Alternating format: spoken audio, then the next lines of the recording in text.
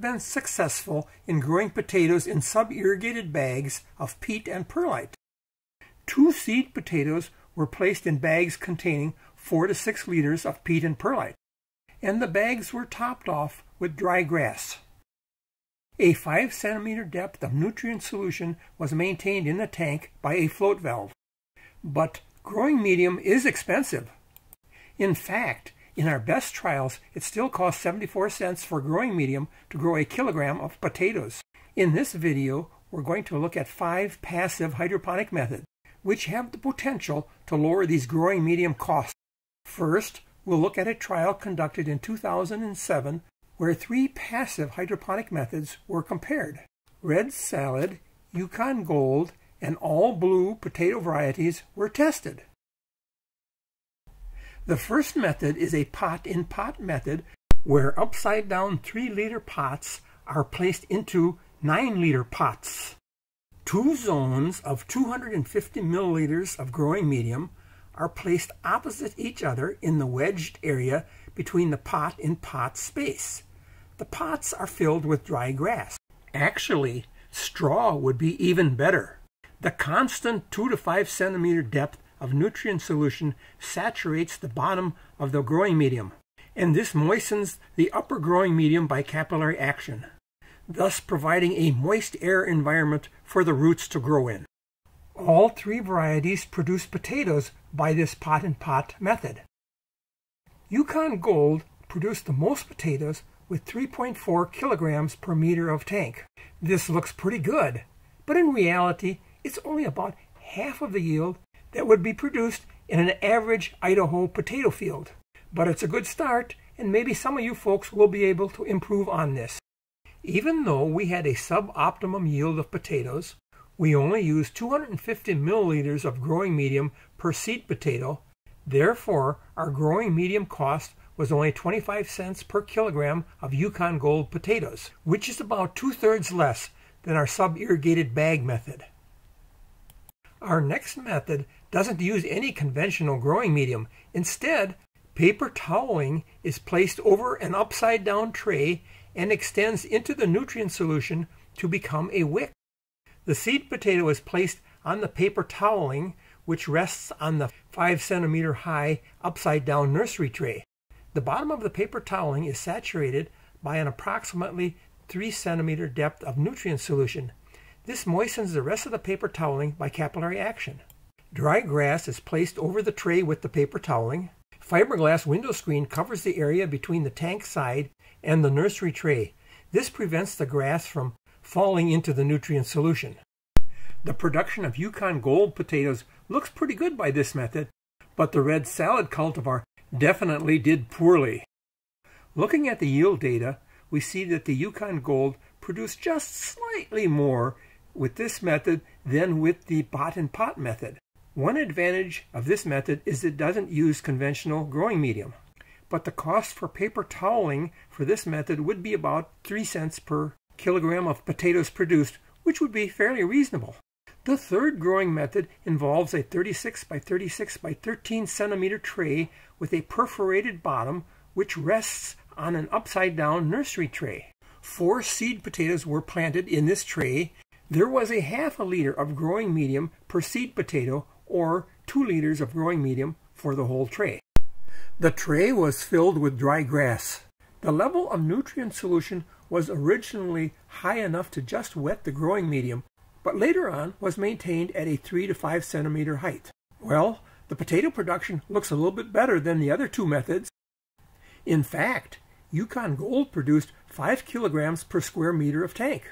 It's still not as good as growing with the sub-irrigated bag treatments, but we're moving in the right direction. The growing medium cost was 34 cents per kilogram of potatoes, and while that's higher than the pot-in-pot method and the paper towel method, it is still less than half of the sub-irrigated bag method. Here's a summary slide which shows that the tray method performed the best. Now, we only performed this trial once and had to move on to other experiments, so we really didn't get a chance to improve our growing techniques with each of these methods. I would like to encourage you folks to make improvements to these methods and report back in the comments or make a YouTube on it. The next two methods were discussed in a previous YouTube, and there are more details about these methods in this publication. The first method is so good that it's guaranteed to get your potatoes in the newspaper. That's because the method consists of wrapping the seed potato in newspaper.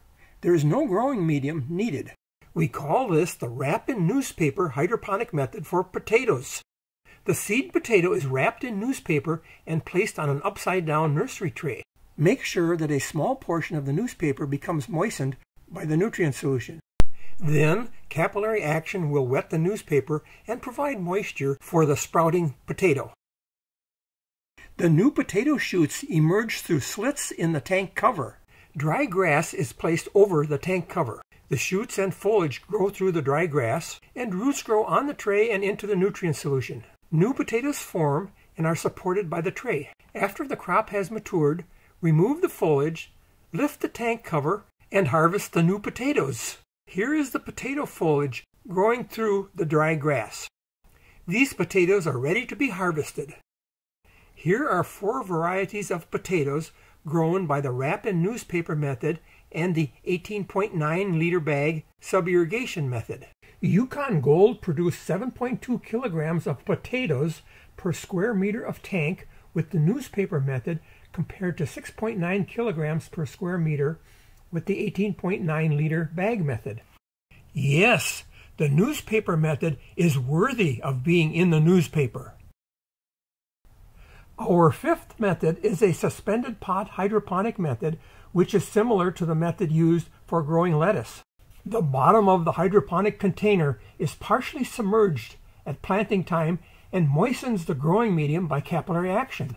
The solution level drops as the plant grows, and this creates a zone of moist air which encourages the proliferation of oxygen roots. Nutrient and water roots reach down into the nutrient solution.